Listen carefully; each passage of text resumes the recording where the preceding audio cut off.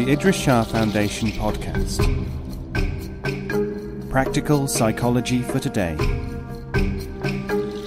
Featuring the works of Idries Shah, voiced by David Alt.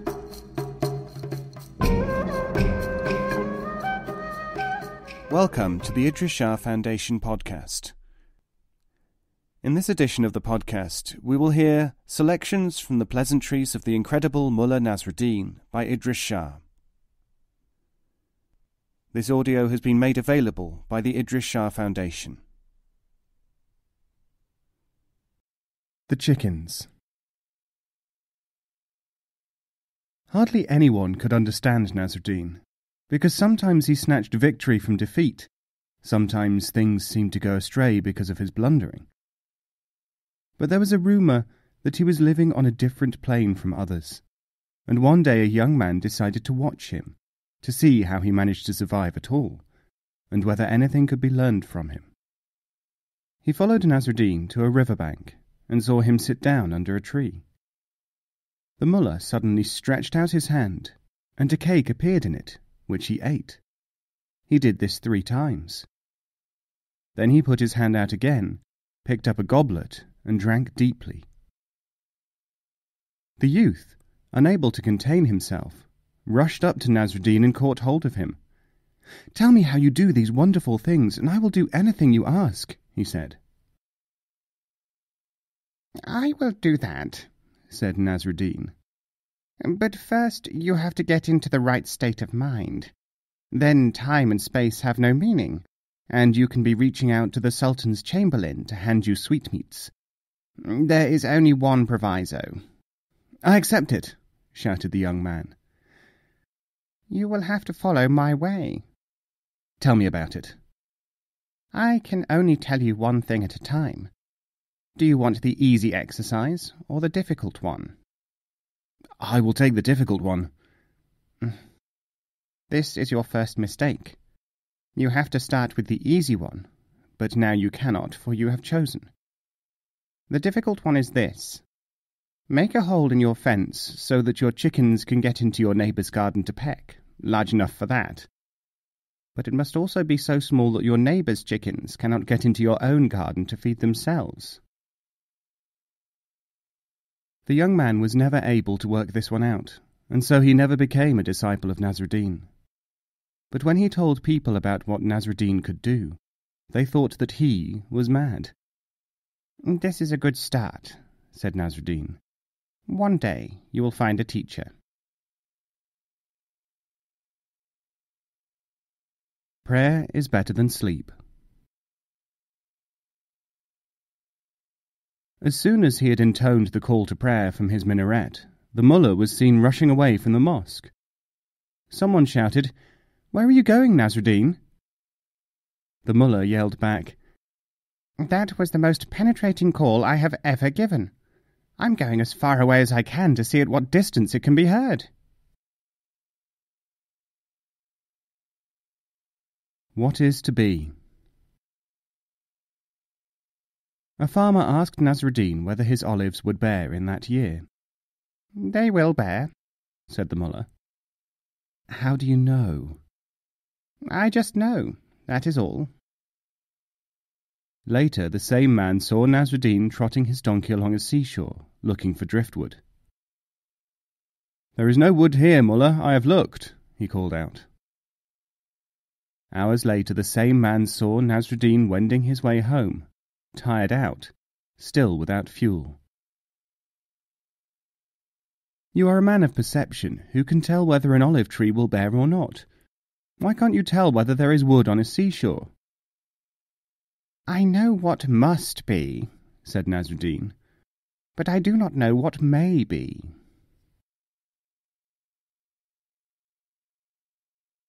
The Logician. Nasrudin walked into a village and stood on a chair in the marketplace. When a crowd had collected, he declaimed, "Know, O people, that the air here is similar to the air above my own village." "What makes you think so?" someone shouted. "Because I can see the same number of stars here as I can when I am there."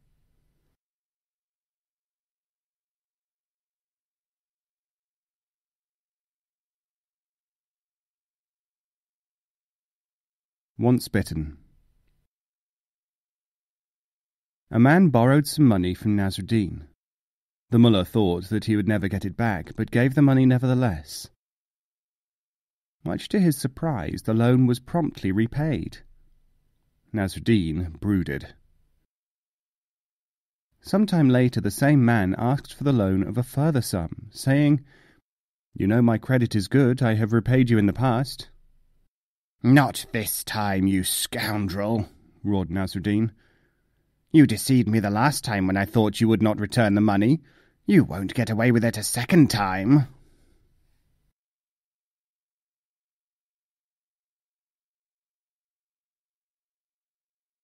Good news. In the East, people who bring good news are always rewarded, and this is considered a very important custom, never broken.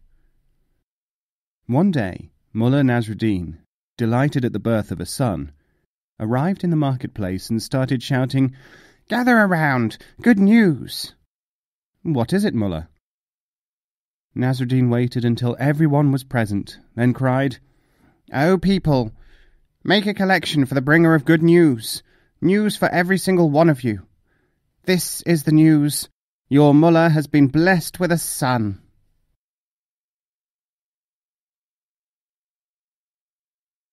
The dog at his feet. Mulla Nasrudin often wandered in graveyards, thinking about life and death. One day he was pursuing this uplifting activity, when he saw a fierce-looking dog crouched near one of the tombs. Outraged at this defilement, he took up a stick and waved it at the dog, but it merely growled and seemed about to spring at him. The mullah was not one to expose himself to danger if it could be avoided. "Sit there by all means," he said reassuringly to the hound, "for there is no objection so long as you crouch at the dead man's feet." Facts are facts. When the mullah was made a qadi, or magistrate, he was faced with a difficult problem. In an assault case, the plaintiff said that the defendant had bitten his ear. The defence was that the plaintiff had bitten it himself. "This is a clear conflict of evidence because there are no witnesses," said the mullah. "There is only one way to decide this. I therefore adjourn the court for half an hour." He went into a room attached to the courthouse and spent the time trying to bite his own ear. Every time he tried, he lost his balance and fell over, bruising his head. When the court reassembled, the mullah said, "Examine the head of the plaintiff. If it is bruised, he bit his own ear, and I find for the defendant. If, on the other hand, there is no bruise, the other man bit his ear, and that is assault." Not to be taken away. "I will instruct you in metaphysics," said Nasrudin to a neighbour in whom he saw a spark of understanding, albeit a small one. "Oh, I should be delighted," said the man. "Come to my house any time and talk to me." Nasrudin realized that the man was thinking that mystical knowledge could be transmitted entirely by word of mouth. He said no more. A few days later, the neighbour called the mullah from his roof. "Nasrudin, I want your help to blow my fire. The charcoal is going out." "Certainly," said Nasrudin. "My breath is at your disposal. Come over here and you can have as much of it as you can carry away."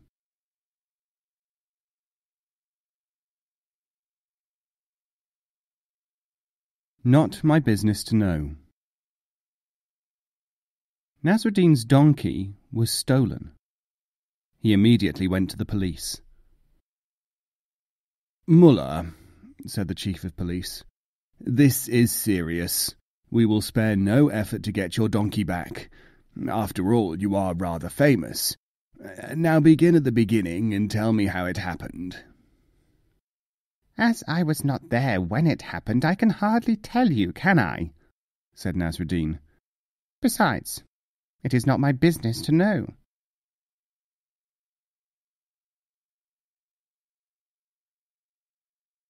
Not as easy as it seems. A widow came to the mullah's court and said, "I am very poor. My young son eats a great deal of sugar. In fact, he is addicted to it. This means that I cannot make ends meet. Would the court forbid him to eat sugar, because I cannot myself enforce this request?" "Madam," said the mullah, "this problem is not as easy as it seems. Return in a week and the decision will be given, after I have examined the case more thoroughly." After a week, the woman's name was again on a list of supplicants. "I am sorry," Nasrudin said to her when her turn came. "There will be another adjournment of this very tricky case until next week." The same thing happened for the following fortnight. At length Nasrudin announced, "The court will now give its injunction. Call the lad." The young man was brought before the mullah. "Boy," thundered the magistrate, "you are forbidden to eat sugar except for half an ounce a day." The woman now expressed her thanks to the mullah, and begged leave to ask one question. "Say on," said Nasrudin. "Your worship, I am mystified as to why you did not forbid the boy to eat sugar at any of the earlier hearings." "Well," said Nasrudin, "I had to get myself out of the habit first, didn't I? How could I know that it would take so long?"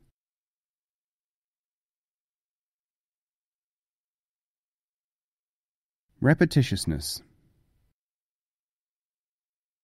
Profiting by the immense reputation which Sufis have as teachers of special insight, a group of robbers settled in an abandoned monastery on a highway, pretending to be Sufi dervishes. Nasrudin and his small son were travelling on a long journey when they were espied by a lookout man among the robbers. They immediately started to carry out a rhythmic dance with a great deal of noise. As they approached, Nasrudin said to his son, "Night will fall soon, and this seems to be a monastery of advanced dervishes. Let us seek their hospitality." The false dervishes welcomed them heartily, and even asked the mullah to join their special exercises. These took the form of a rapid circular movement, with the repetition of phrases which were changed from time to time by the leader. Presently Nasrudin was whirling with the best of them, taking up the repetitious cries, and in a near hysterical frame of mind. Now the leader of the dervishes started to call, "I give you my donkey, I give you my donkey." Obediently, Nasrudin echoed the refrain, and the tempo was increased until he fell unconscious. When he awoke with the dawn, Nasrudin found the robbers, and the donkey, gone. "I thought I left you in charge of the animal," he roared at his son. "Yes, father, but when one of the dervishes came and took the donkey, I ran to you, and you were shouting, 'I give you my donkey,' so often and in front of so many witnesses that I realized that you had given him away."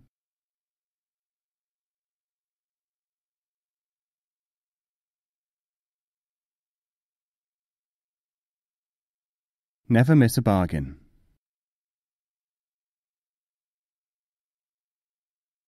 Nasrudin had so much against his donkey that the obvious thing to do was to sell it and get another one. So he went to the marketplace, found the auctioneer, and gave him the donkey to sell.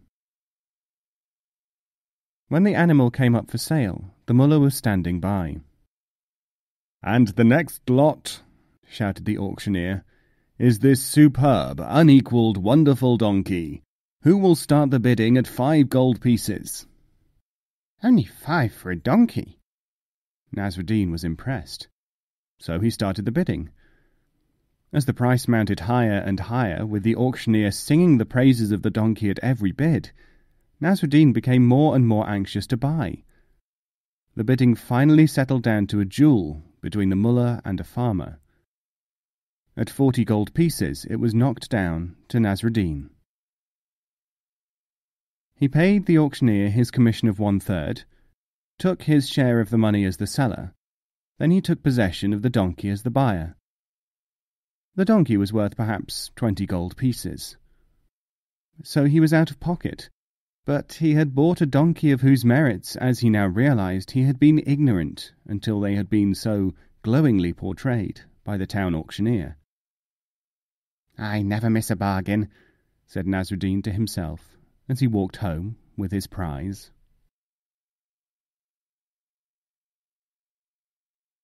The Omen That Worked. A thief was stealing Nasrudin's cloak.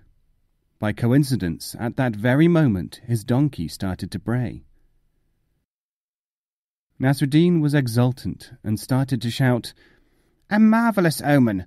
Good news! Safety follows an ass's braying!" The thief was so alarmed at this noise that he dropped the cloak and fled.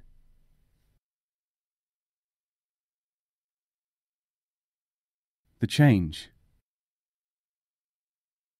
From his childhood, Nasrudin was known as contrary. His family had become so used to this habit of his that they always told him to do the opposite of what they wanted him to do. On his 14th birthday, Nasrudin and his father were taking a donkey load of flour to market. As dawn broke, they were crossing a rickety rope bridge, and the load began to slip. "Quick, Nasrudin," his father shouted. "Heave up the load on the left, otherwise the flour will be lost." Nasrudin immediately raised the left-hand sack on the donkey. The whole lot of flour was unbalanced as a result and fell into the torrent below. "Ridiculous fool," said his father. "Don't you always go by contraries? Did I not specify the left-hand load, meaning the right?" "Yes, father, but I am now 14 years old. As from dawn to day, I am considered to be a rational adult, and therefore I am complying with your orders."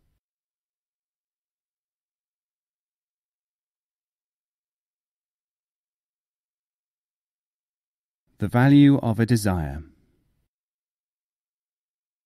Nasrudin had a buffalo whose horns were very wide apart. He had often thought that if he could mount between them, it would be just like sitting on a throne. One day the animal sat down near him, and he simply had to sit between the horns. He could not resist the temptation. The buffalo immediately stood up and tossed him. His wife, finding him lying on the ground stunned, began to cry. "Weep not," said the mullah as he came round.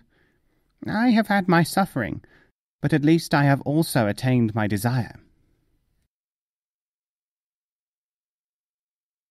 When to worry.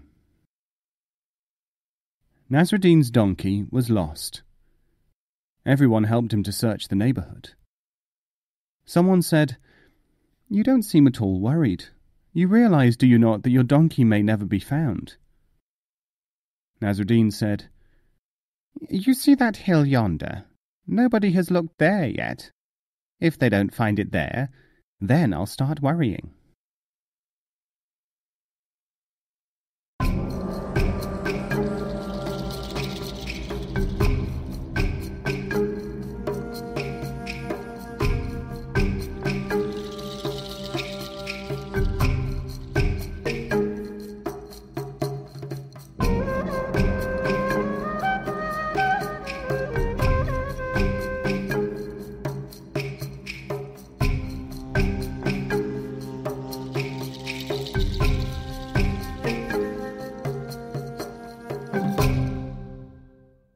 This podcast is copyright 2016, the Idries Shah Foundation.